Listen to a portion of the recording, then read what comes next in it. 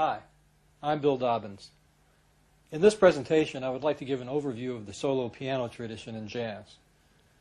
All the music you'll hear is from the fourth volume of my series of books, The Contemporary Jazz Pianist.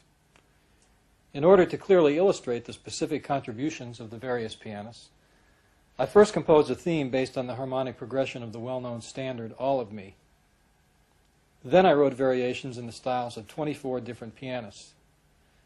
Through this approach, the evolution of this musical tradition, as well as the differences between particular pianists, can be easily distinguished. I've selected 12 traditional and 12 modern pianists.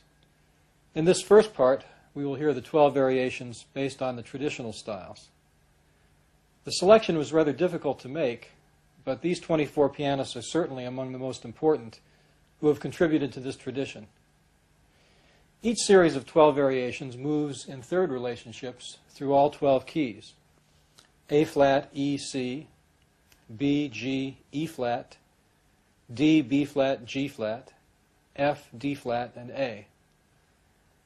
The melody of the theme sounds like an upside-down version of the melody of All of Me. Except for the variations in the styles of Duke Ellington and Meade Lux Lewis, the essential movements of this chord progression can be heard in each variation.